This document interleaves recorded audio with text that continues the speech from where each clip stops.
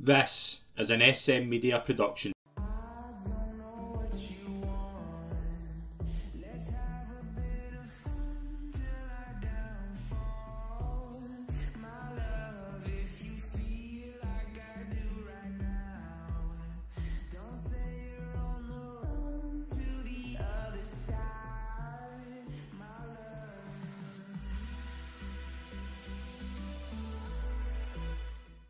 Hi folks, and welcome to the second episode of the SM Media East of Scotland football show. I'm Scott McPike. It's an absolute pleasure to be your host as always. I'm delighted to be joined in this week's episode by the manager of Arniston Rangers, Phil Alexander. Phil, welcome to the show, mate. It's a pleasure.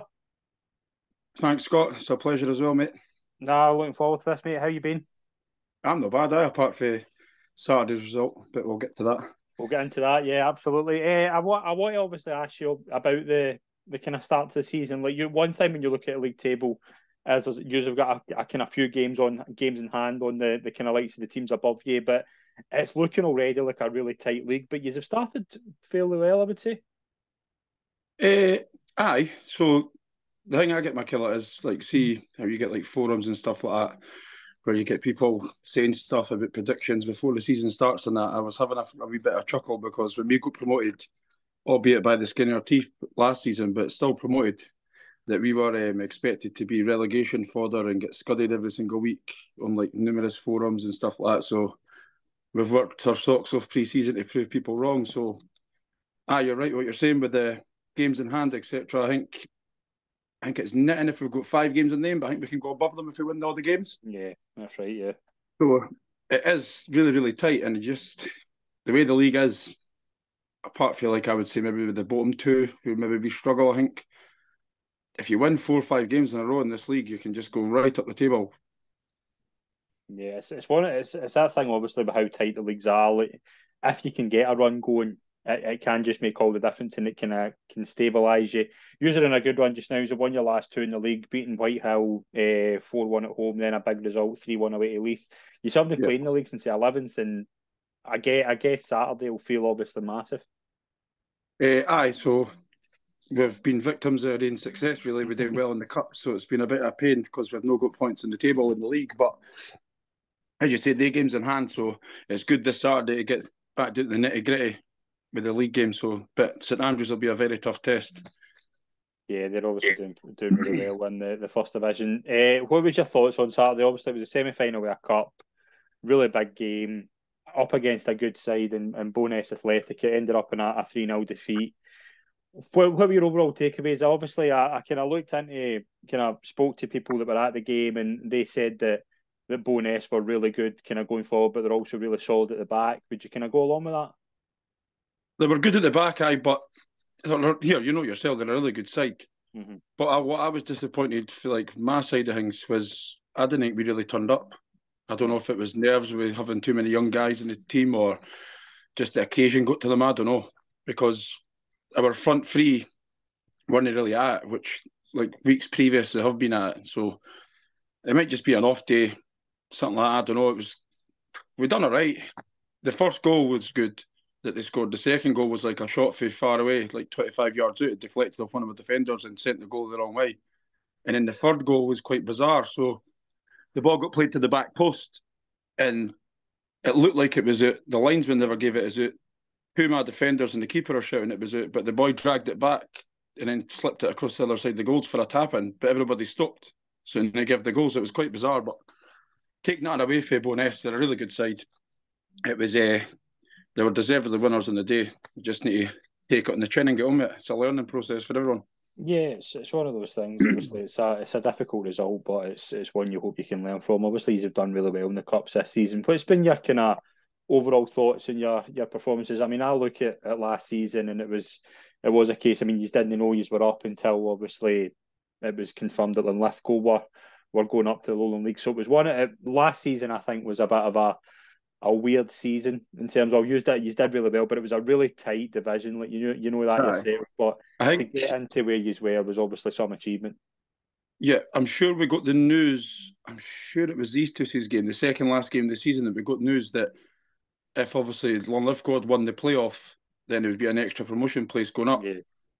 So once we got that news, and then it was a local derby against Eustace's second last game of the season, which was some battle. They put up some fight, and we eventually come out 1-0 winners. Quite a cagey game. So that sealed promotion, which then sent us up to St Andrews last game of the season. We just obviously something to play for, but we'd already knew we were up, so the job was done. So it was quite good. Yeah, going up to St Andrews for the occasion last game. Yeah, absolutely. Obviously, we'll get into kind of the results over the weekend in the first division. There was only really one to talk about, but we'll talk about the three Scottish Cup sides who I thought, we said this last week when we were doing the show, it's difficult. It's we see with the draw, it's very, very tough for those clubs. But all we thought was give a good account of themselves, and they absolutely did that. Jeanfield Swifts come up short in a 2-0 defeat away to Clyde in the Friday night. Broxburn were denied in penalties by Buckie Thistle, and Dunbar United were denied a 2-1 defeat at home to Alloa. It was always going to be tough for those sides, but all you can ask is they gave a good account of the league. Yeah, definitely. So Clyde are a good side, so you can't take nothing away from them for winning 2-0 against Inverkeven. Broxburn have been absolutely in scintillating form since the season started, and that went down to the wire. That was on penalties. It was that Buckies won. So that shows you how close an encounter it was in a really tight game. I think there was a 0-1 full time, and then it went 2-1 Broxburn, 2-2. It was 2 goals in extra time. It's a tough, as you say, Broxburn have been flying, but Buckie Thistle were a good side as well. So it was a really good contest, by all reports. Yeah. But when it comes down to penalties, it's just a lot. It can be so sore. And then Dunbar have been fantastic as well since the season started. Big Hainsey's got them playing really well, and very, very unlucky to get beat 2-1 for Alloa as well. By all accounts, obviously I wasn't at the game. Yeah, what about the kind of sides kind of getting into the cup? We saw some brilliant results. Obviously, Jeanfield beating Elgin was a highlight as well. It's some focus in the league. Like we see that with West Side as well. Like it's getting these sides into the Scottish Cup and be able to play at that level, which it can do them so well. And as I say, like, if you can get like a good TV, like Musselburgh have got a really good TV night and things like that, it just does wonders for the league. Oh, there's no such thing as bad press, is there? So if you're in the press for the right reasons, then you're doing well for the whole East of Scotland. So you always want to see the East of Scotland teams do well in the Scottish because they're flying the flag for everybody else. Yeah, absolutely. Let's get into talking about the action over the weekend. The frost played a bit of a crucial role in the games. A lot of games were called off, so this will not be as long as a show as. Tell me about it. We had an inspection at 10:30. I seen that. There was a weird thing with Dundonald and Dundonald and Haddington. Was that game not called off at 5 minutes before the game started? I'm sure both teams were there doing the warm up, and I'm sure the officials called the game off with 5-10 minutes to go, which Scott Bonner wouldn't have been best pleased going all the way through there. No wonder. I mean, it's weird. I mean, that is the thing. We know this time of year it's going to be very tough for games to be played, but give the teams plenty of notice. That's all we're asking. Yeah. Like, you know 100%. That yourself. You know that yourself. But I'll probably say there's the two big kind of cup results in the qualifying where Luncarty beating Pennycook 5-1 at home. Luncarty have a new manager. That's a big bounce for them. Sometimes that happens when a team gets a new manager. You get a big reaction for them, but it's unfortunately for my big mate Lewis Cole that he was on the end of a 5-1 doing for Luncarty. But it's maybe a good sign for Luncarty going forward because they've been doing well, obviously in the Scottish, but their league form's not been the best, has it? No, that's the thing. Like they obviously had a difficult run in the league, but a new manager can just spark them into life. St Andrews 3, Blackburn United 1. Did you have anybody watching that game? Nah. We know we've played St Andrews twice already last year, so we know pretty much all about them anyway. Yeah, that's obviously a big result as well. St Andrews, they get into the next round. Kings Cup, Whitehill Welfare 1 away, 3-2 away to Kennaway Star. Here at Watt beat Tweedmouth 3-0 at home. In the league, we'll start with the Premier Division. Only one game to talk about. Tynecastle 4, Crossgates 1. We obviously had Rob on last week. Ryan Cameron with a double. A happy result, 4-1. Ryan Cameron with a double. It's a big 3 points as well, as I say, like just getting that home result, the only game of the weekend. They'll just be hoping that kind of moves them up and they pick up on that. It's something to build on to get the momentum going. So they've had a bit of a stop-start season, should they say? Yeah, absolutely. Where they've absolutely hammered somebody and been in the end and hammering themselves.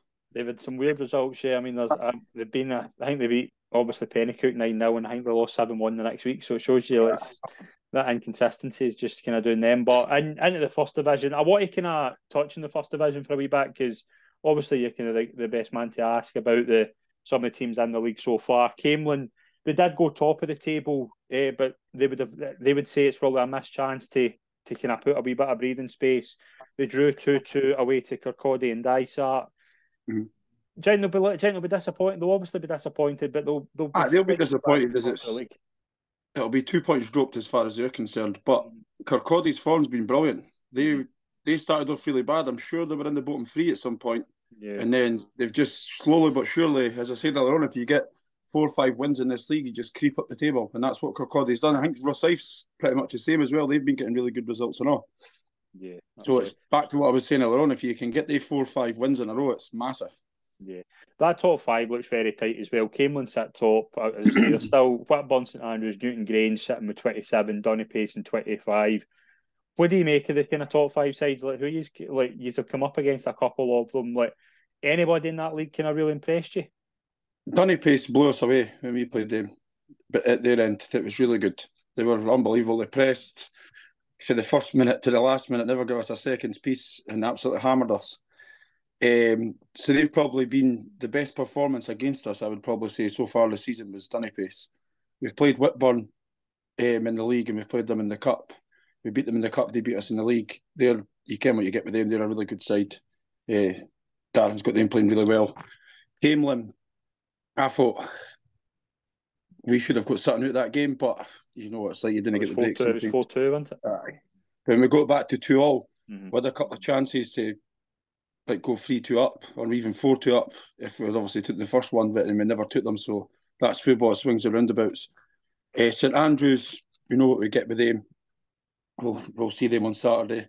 Hopefully we get the 3 points. And then Nitton are decent as well. But we beat them 1-0, but it was... I don't want to be disrespectful to them, but it was 1-0 going on. Could have been 5, 6 or 7 on that day. So they'll be looking for a bit of revenge when we play them in the end of next month.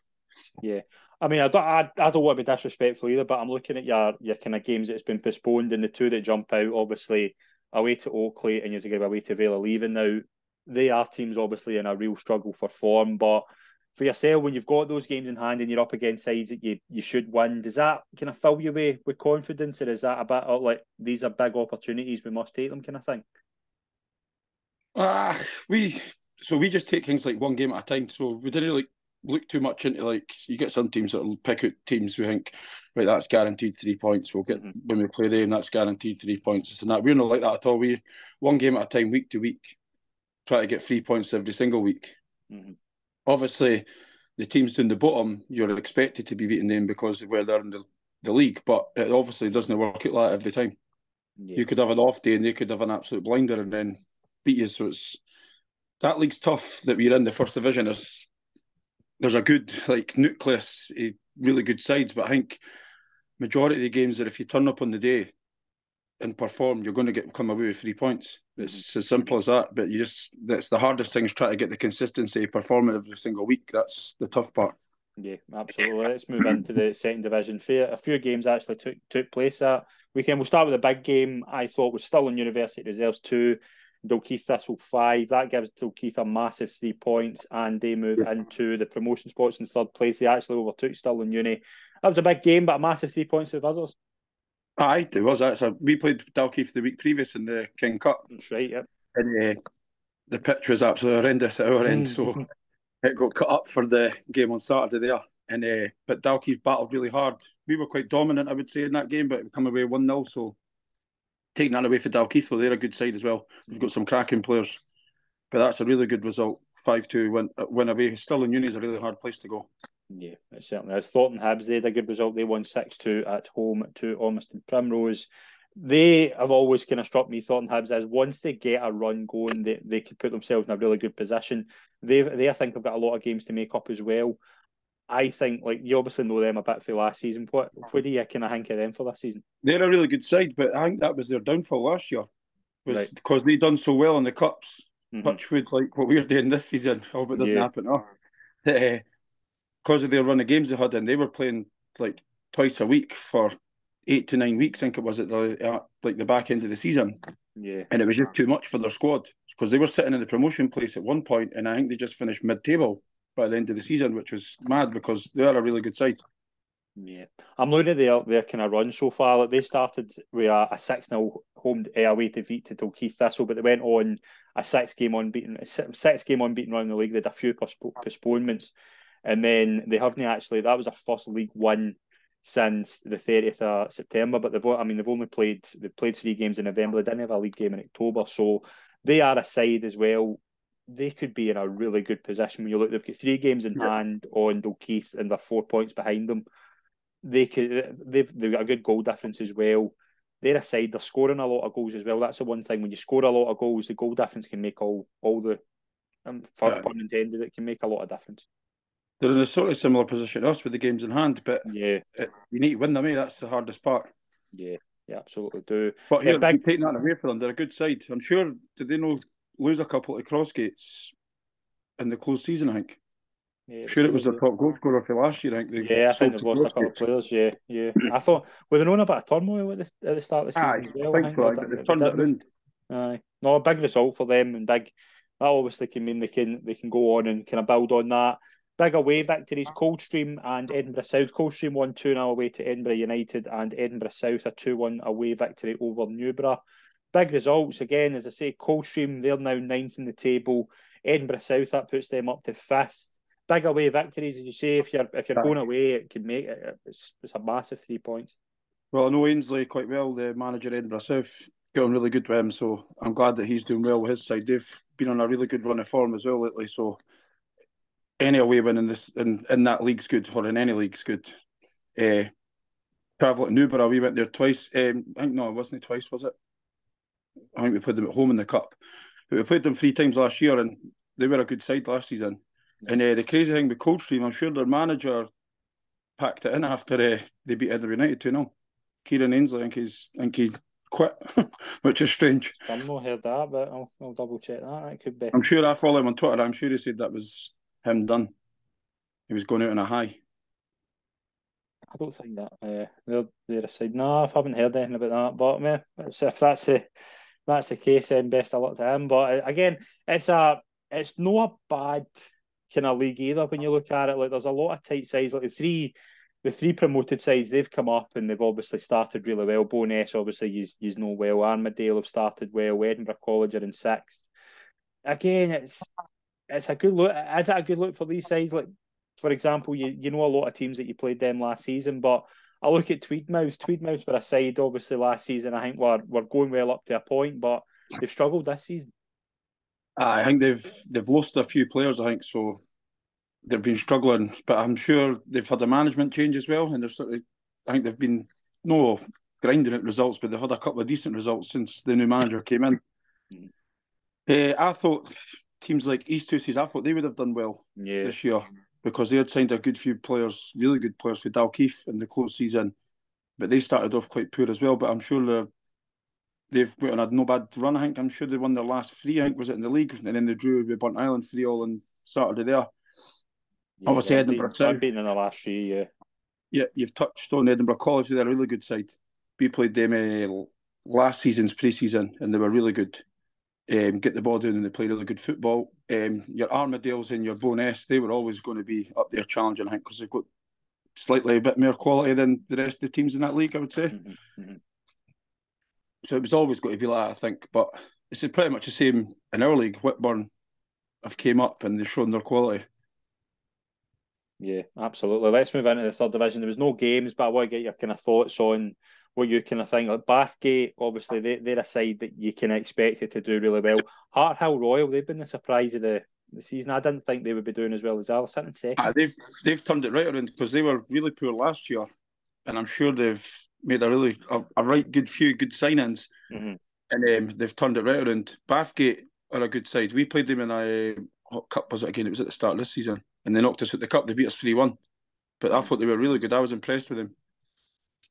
So I think they might be up there challenging when it comes to the end of the season in the 3rd division. And I also think a wee dark horse might be Hoyk because they've picked up a right good few results. in the past couple of months. Yeah, I think done Ken well. Aitchison's got them playing really well, so they could be a dark horse to get promoted as well. Yeah, absolutely. I mean, let's obviously look at the games. There's two really good games coming up this week. Obviously, probably just before this goes out. East of Scotland qualifying cup third round, Trinent versus Socky. That's a big game. That's some tie. Who you got? What would your thoughts be? Trinent at home at Socky? Do you think Socky? I would take Trinent all day long on that. And then I think this could probably be the game of the week in across Scottish football. Bo'ness Athletic in the fourth round host Broxburn. Is that tomorrow? That's Tuesday. Yeah. Aye, that'll be some game. Who can Bo'ness challenge Broxburn? I've seen Broxburn against Musselburgh this season at Olive Bank, so I don't know. It's going to be tough. I would say Broxburn will be too much for them, I think, but I might be wrong. It'll be tough, yeah. Let's I'll touch on the kind of games you've got coming up. A busy few weeks. Obviously, we're getting into December. We're getting into a big stage of the season. Home to St Andrews, then the week after, you're away to Here at What. Home to Dunnipace the 16th, and then Friday the 29th of December, use host, just away to Newton Grange Star. So they're 4 tough games. Did you say that was Friday? No, sorry, that's the Saturday the 30th. yeah, you're thinking there, like, what's going on? Yeah. So I'm sure September, like on paper, was a really hard month for us with the fixtures wise, but we came out of that with 4 wins and a loss. So December again is a really hard month. So St Andrews at home, Here at What away, which is 2 tough ties. Dunnipace at home, so we'll be looking for a bit of retribution. Remember, we got a spanking for them over at their end, and then the derby on the 30th. You didn't really say much about that. That just takes care of itself, which will be a good night out after it, hopefully. A busy period, and it's obviously going to be a busy December. But Phil, it's been a pleasure to have you on, mate. Thank you very much for joining me, and all the best for the rest of the season. Right, neighbour, mate. Cheers. Thanks. Thank you.